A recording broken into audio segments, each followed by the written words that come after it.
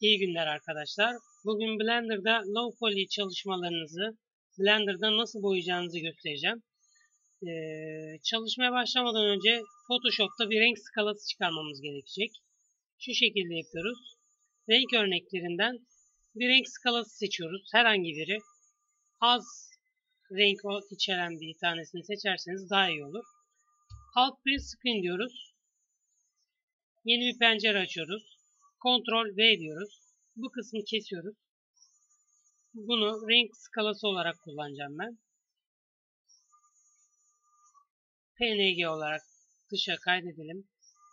Renkler diyelim.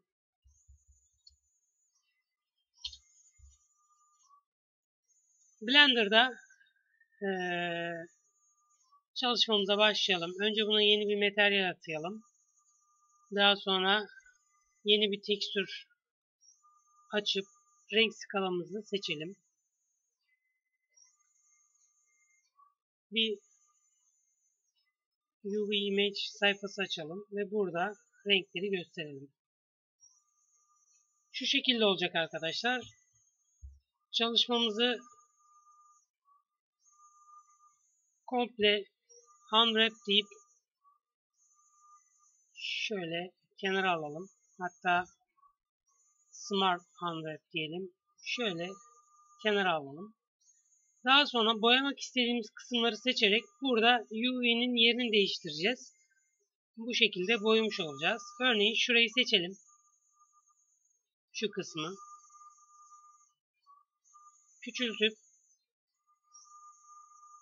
kahverengi kısmına getirelim. Burası artık kahverengi. Materyalden spektörü düşürelim. Şöyle yapalım. Devam edelim boyamaya. Bu kısım komple gri olsun.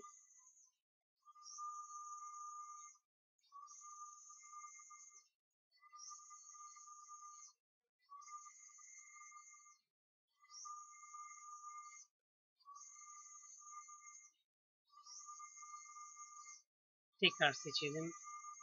Pek güzel bir renk olmadı.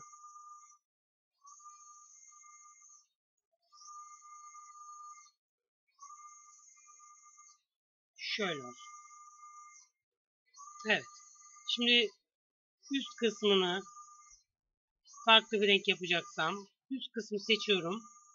Buradan G tuşuna basıp daha açık bir yere getiriyorum. Şöyle biraz daha açalım. Evet. Aynı şeyi buraya da yapalım.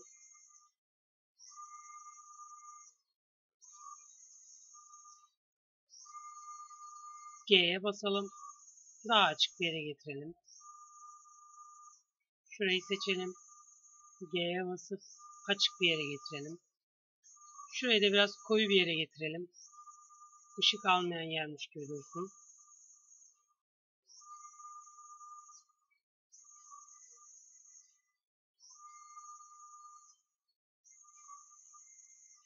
Evet. Alt kısma da aynı şekilde yapabiliriz. Şuraları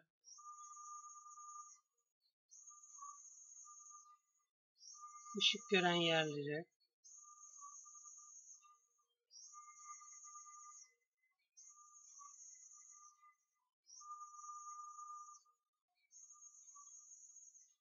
şu şekilde yapalım. Evet. Işık gören kısımları seçelim.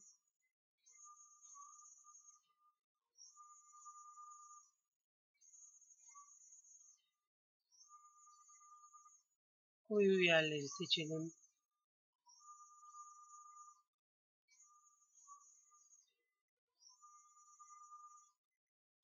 Şöyle daha koyu bir kahverengi. Evet arkadaşlar, çalışmalarınızı bu şekilde yapabilirsiniz. Şu anda boyanmış oldum. Bunun güzel bir yanı daha, yani tek materyalde istediğiniz kadar objeyi boyayabiliyorsunuz. Mesela aynı materyali atayalım. Daha sonra edit modda komplesine bir unwrap diyelim. Şuraya çekelim. Bir köşesini tutalım. Yani mantık olarak bu şekilde boyayabiliyorsunuz arkadaşlar. Çalışmaların devamı için YouTube kanalımıza üye olmayı unutmayın. Facebook sayfamızdan da bizi takip edebilirsiniz. Özgün çalışmalarla yine sizlerle birlikte olacağız arkadaşlar. Teşekkür ediyorum. İyi günler.